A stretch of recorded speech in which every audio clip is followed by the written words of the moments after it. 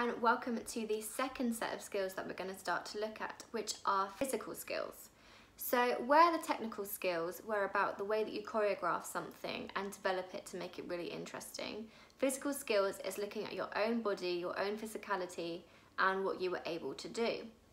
So these include things such as alignment, posture, balance, coordination, stamina, strength, all the things that you can work on personally to ensure that when you perform, you can get the highest grade possible based on your physical skills.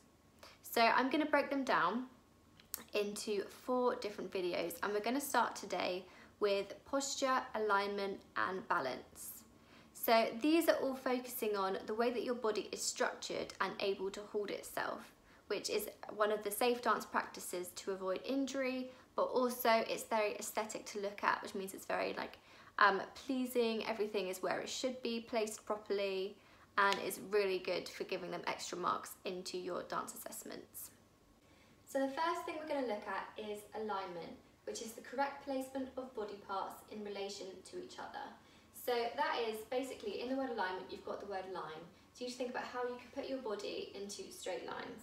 So in contemporary, we normally start in a parallel position, which means our feet are facing forwards, we're not inverted like this, or in a first loose position like this. We are completely parallel, our hips are facing forwards.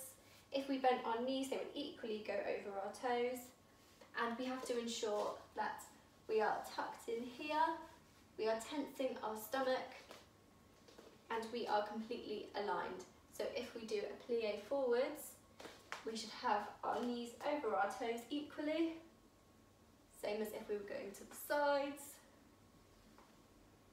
We would stay in an aligned position. This is really important for injury prevention, because if you imagine if you were inverted and you did something like that, you could really hurt yourself, whether it's your muscles or your joints. So being aligned with your body is incredibly important, and it looks so much better as well. So alignment doesn't just happen in parallel, it can also be in first position. So in first position, that is a typically ballet position, but it is used in contemporary and other dance styles as well.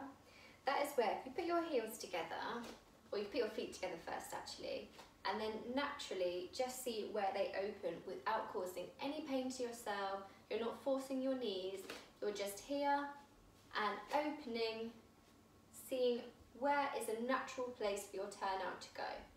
With that, when you take a plie, which is if you're bending your knee, your knees should be moving at exactly the same times, and again it should be going over your toes. So you should be able to really tense your legs, tense your inner thighs, tense your hamstrings if you can, and you are keeping yourself symmetrical and aligned. So this is the same if we go into jumps. When we jump, we're going to lift and bend our knees and try to stay as aligned as possible.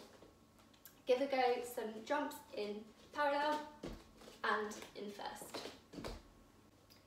So the second one we're going to look at is posture, which is incredibly similar to alignment, but it's about how the body is held.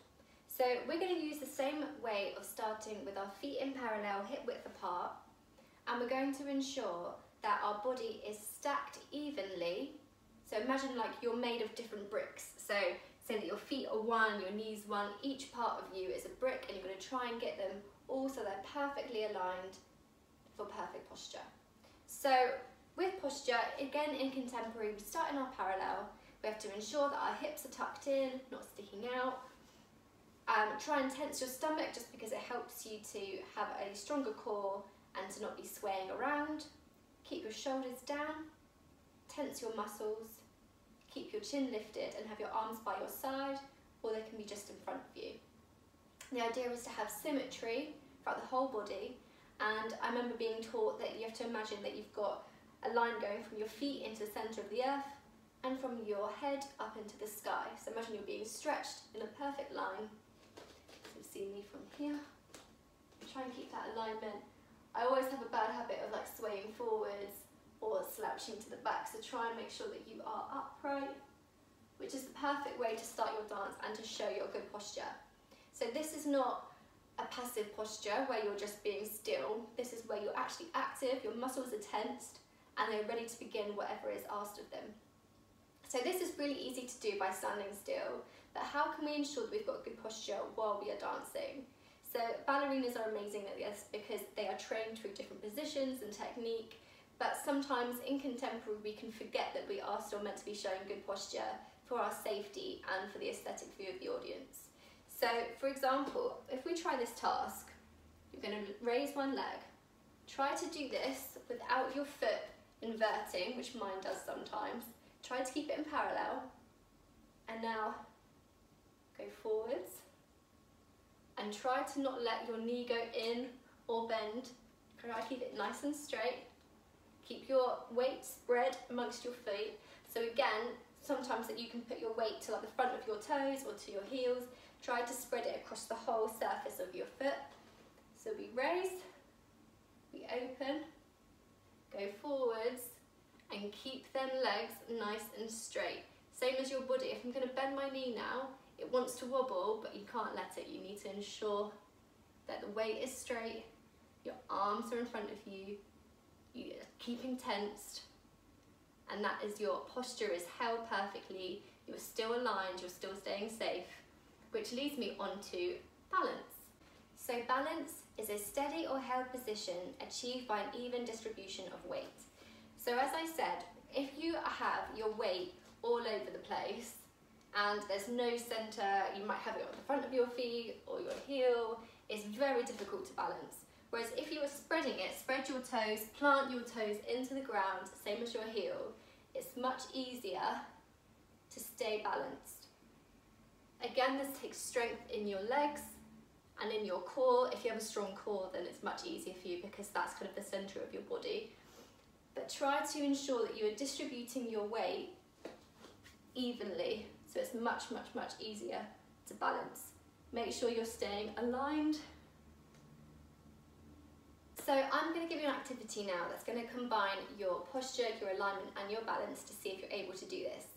It's going to be impossible to do this without warming up, so ensure that you've done some exercise, cardio exercise to get blood flow around your body, and ensure you've got blood to your muscles which have been stretched, so it's going to be much easier because you're going to be using your hamstrings and your quads. So once you've done that, we're going to get into a first position, again with this lovely posture. We're going to be feet nice and tall, shoulders down. We're going to do, open the arms here, we're going to do some tendus to the side, 3. We're going to do what's called a rond de jambe, where this leg is going to extend while this leg is going to bend. So you're here, and that pulling away, that extension is going to pull it up into a balance. See if you can stay there. Okay, hold it. Now you're going to bring it back in. Try on the other side. And 1, 2, 3. Other side. Oh, see, that was terrible. I'm like on the edge of my foot because I'm not distributing my weight properly. I'm going to try that again. I'm going to go 1, 2, 3. Planting my toes. Gosh. 1, 2, 3. Reach up and out. Okay, and keep it balanced. 1, 2, 3. Bring it in. Rise. See if you can hold still. Make sure that you've got your weight evenly between the balls of your toes. If you've got bad posture, you'll be like overbalancing. So if you're in a nice straight line, you'll be fine. See if you can stand on one leg. Very difficult. Up again. See if you can stand on the other leg. Okay. See if you can stand.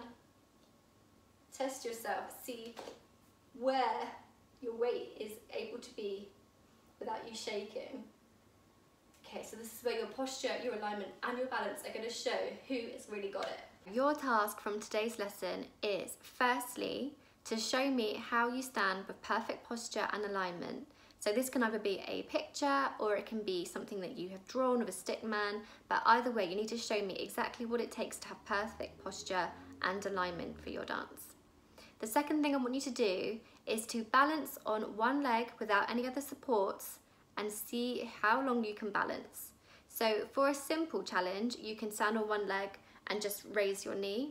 For a more difficult challenge, you can practice by distributing your weight separately from your body. So by that, I mean if you wanted to like lean forwards or lean away, if you wanted to be more challenging, if you wanted to keep it really simple, then just keep that alignment and that posture because it is much easier. But either way, show me your entries and we'll see who's able to hold the most interesting pose or who is able to hold it for the longest. Good luck, and I will see you soon.